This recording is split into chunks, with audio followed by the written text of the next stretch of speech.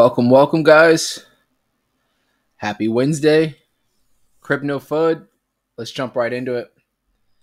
All right. So, today, right now, tonight, we're going to talk about Mr. Cardano, ADA, all the ADA gang out there. I see you.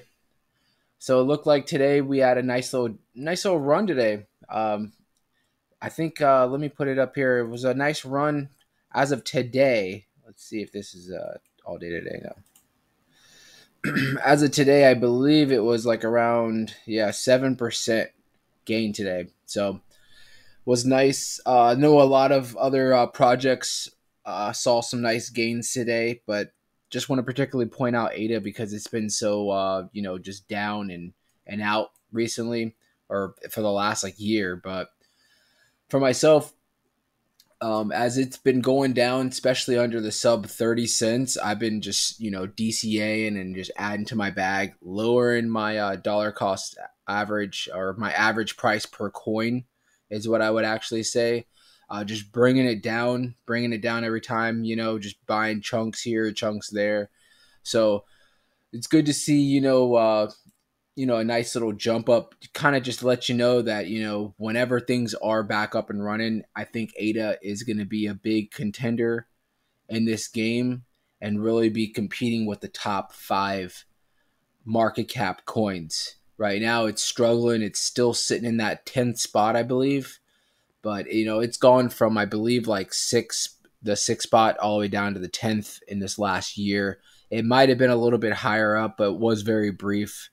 It's rough when you get like towards like the top 5 coins for market cap. You're talking, $50 billion plus market cap. So those are big boys. So just wanted to point out, ADA today, 7% gain. If you look at the recent chart, like I said, when we saw this crazy drop over here, because I started accumulating like sub 40 cents. I would say actually maybe mid 40 cents is I started buying, but I didn't go crazy. But I was buying, big chunks.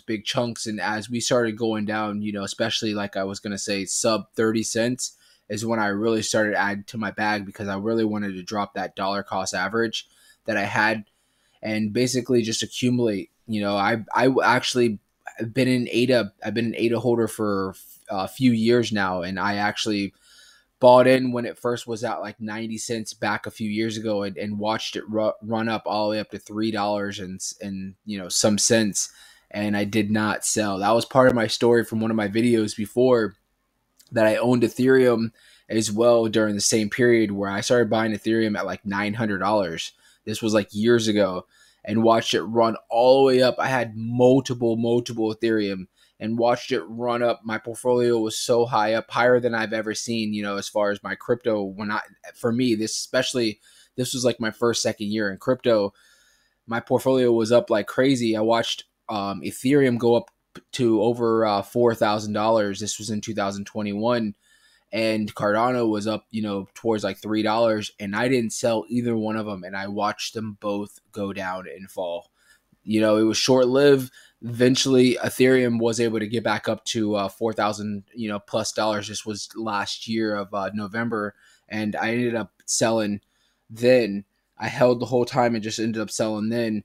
But Cardano, I didn't sell. I held it and didn't sell it, and I still hold those same Cardanos. That's in a different portfolio than the one that I've been accumulating this one in, but it's another portfolio that I've had that's just been sitting there, because I'm not going to sell it.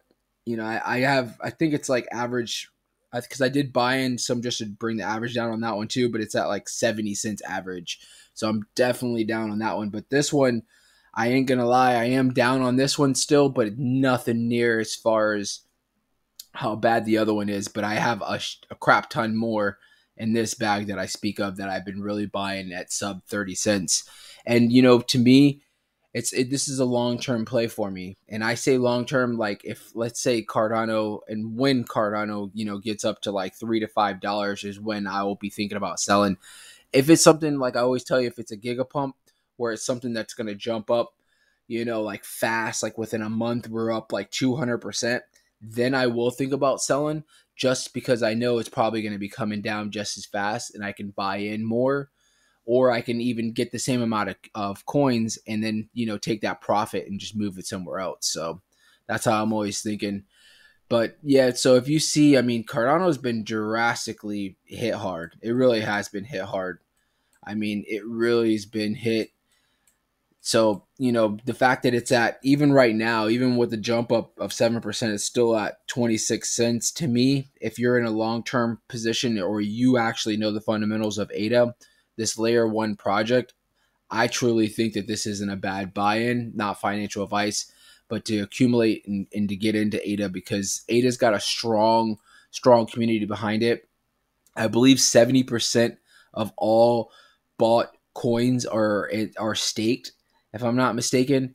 I mean, there's thousands of pools out there that you can just stake your coins and get some decent returns back. So ADA is, and ADA always, the Charles, the founder of ADA, always tells you that this is like a long term. This isn't something where he's just trying to like get the project, like to blow up overnight. It's a long term play.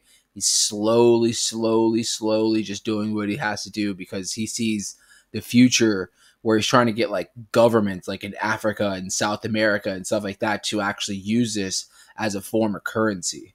So if that ever is to happen, who knows? But that's why I believe in ADA. NFT game in ADA, I heard, is awesome. I heard the NFTs in ADA is something to look out for, and then next coming years that they're going to compete with Ethereum for sure. Is this an Ethereum killer? Hell no. I think most of the people in ADA, I never said that because I've always been an Ethereum believer as well. And Charles, I know we all know, but for the people that don't know, Charles actually was a co-founder of Ethereum. So a lot of the people were always like trying to say that Cardano was going to be the Ethereum killer, almost like they said for Solana. But I think nowadays we know that, they can all coexist. Ethereum can, still thrive, and Cardano's can still be out there, and who knows about Solana? That's a whole nother story. But I don't think it's so tribalism anymore. I think we're just all, we all just see a project for what it is and respect for what it is. Ethereum is the number one kind of project in regards to, those layer ones that you can build off of, and I think there's a couple other projects that are going to be right there, like ICP. ICP is another big coin that I also believe in, but Cardano is right there with it. Now, real quick, I do want to just point out just Bitcoin while we're looking at this stuff today. The Fed minutes came out. I didn't really, focus too much on what was said or what was released. It's basically the Fed minutes is just really the wordage of what happened last month. Sometimes they'll revise a couple things or here and there, but from what I take it wasn't crazy, but some people took it as bullish, some people took it as bearish, but you can see the markets kind of rallied up a little bit today. So we'll take it. These slow little gains, we'll take it. Hopefully, when the next, the Fed meeting is going to be coming out on the 12th, and maybe we'll see some dovish stuff. And I would like to see us start on our upward trajectory of maybe just getting past 17,500 and using 17,000 as support and kind of moving up the levels, so we'll see. You guys already know my prediction for 2023. I'm not going to get into all that FUD of what everybody's calling that we're going to be going into a deep recession. I honestly think towards the middle of 2023 and on, we're going to start seeing some nice gains. And I honestly think that we're going to see a $25,000 to $30,000 Bitcoin by the end of this year. That's what I'm calling. We'll come back and I will throw it in my own face if at the end of the year if we're anything lower than 25,000. So that's about it, guys. Other than that, I appreciate all the support that everybody's been giving, all the views. The channel is slowly but surely building. Like I said, the quality of my videos is going to be coming up. I'm going to be putting in more time and effort and more, as far as my due diligence in regards to just studying what I'm going to be putting out for you guys. And if you guys have any questions or anything like that, feel free to hit me up in the comments. I thank you guys so much. Hope you guys have a great night. See you.